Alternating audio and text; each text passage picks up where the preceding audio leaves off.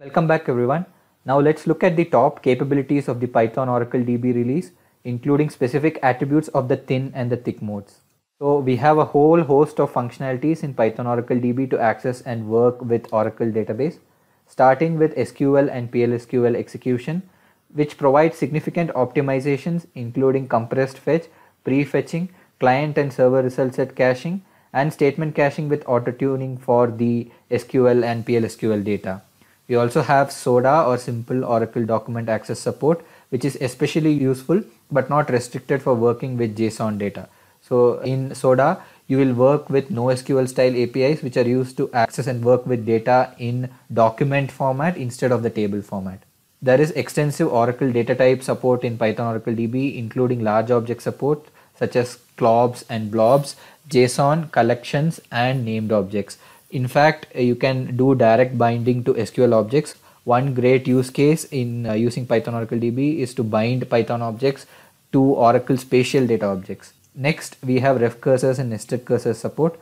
Then we have a bunch of connection management features like pooling, external authentication capabilities like Kerberos and LDAP authentication, and also the ability to connect to database resident connection pooling when enabled in Oracle database, which allows for optimal usage of Oracle databases resources. Next, you have performance features like array fetching, row prefetching, which allows for efficient use of the network. Then you have client result caching capability, which improves the performance of frequently executed lookup statements. Finally, you can do array DML operations for efficient insert, update, and merge execution. And also these operations enables fetching of large result sets with easy tuning. Oracle database high availability features is also supported in Python Oracle DB, such as fan notifications, application continuity, and transaction guard support.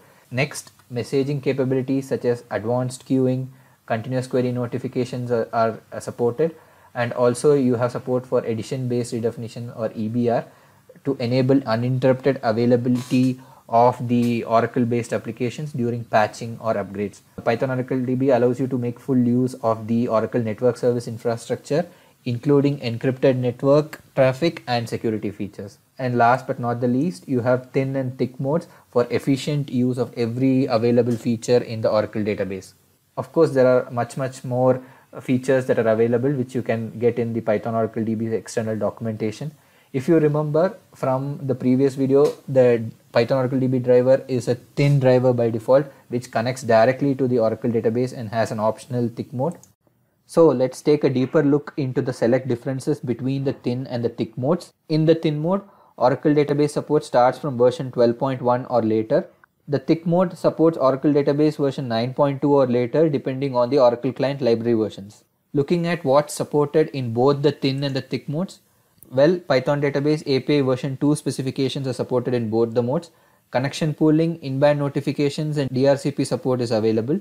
One-way TLS and mutual TLS authentication, which is especially required for connecting to Oracle Cloud Autonomous Databases, are supported in both the modes. SQL execution, PLSQL execution with data binding, array fetching, and batch execution support is available in both the modes. Standard data types, including lobs and JSON, are supported across both the thin and the thick modes. Looking at some of the capabilities that are supported only in thick mode, you have the high availability or continuous availability features such as application continuity and transparent application continuity, the messaging features such as advanced queuing and continuous query notifications, SODA, which is the NoSQL style API for connecting to Oracle database, edition based redefinition for uninterrupted availability of Oracle based applications, named objects, and collections are all currently supported only in thick mode. However, we are planning to move these thick mode only features to the thin mode as well in subsequent releases of Python Oracle DB. In the meantime, do remember to check out the namespaces and URLs where Python Oracle DB and its related documentation and articles are located. So please take a moment to look at the slide and please go through the links that are listed in the slide whenever you have the time. So we are done with the key features of Python Oracle DB. In the next video, I'll talk about how Python Oracle DB driver compares with the earlier CX_Oracle version. Till then, take care. Bye-bye.